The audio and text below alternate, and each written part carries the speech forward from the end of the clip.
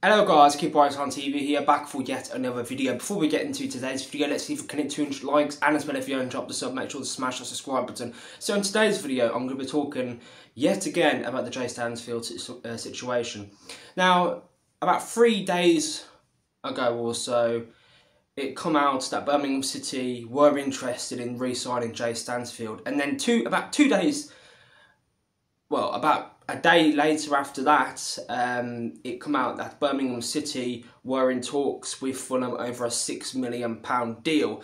And since then, the last 2 days have been so quiet in terms of Stansfield to Birmingham City Football Club. Now, as we know, Birmingham City actually put a £6 million bid in. We don't know if that bid's been rejected or not. Cardiff also apparently put in a £6 million bid as well, and you've got the likes of Sunderland interested in him, Watford, Hull City. There's a host of Championship clubs now, so every single day that passes by, it looks less and less likely that Birmingham City will be able to get Stansfield at Birmingham City Football Club for next season. Now, we saw the game against Rangers last night, we saw how good we was, but if we added Stansfield to that team and Leonard, then I think we could actually... I looked at the records as well, the League One records, 103, 104 points Wolves got in 2013, 2014. I think we can beat that.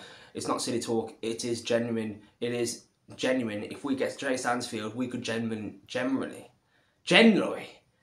beat that record that Wolves set over a decade ago. Now, for us to get Stansfield, we have to outbid Championship clubs. We have to bid £10 million.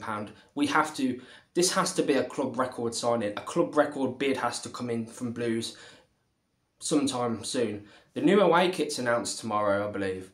Imagine if Stansfield, that would blow up. The internet would blow up. If Stansfield is announced in the, I believe it's a green away kit, that'd be crazy, absolutely crazy. But if we don't get him, it's not the end of the world. But you know what? When he left the football club at the end of the season, in the last season, I was like, "There's no way we're getting Stansfield." I was resigned to the fact, but now there's hope. There's actual genuine hope that we can get the player in. So this would be Knighthead. You've got to pull this off. We have to get Stansfield back. He wants to move. Make it happen. Fulham, stop playing hardball. Stop playing hardball. You're not going to play him. You're not going to start him in the Premier League, I don't think. I don't think he's going to start game in, game out in the Premier League.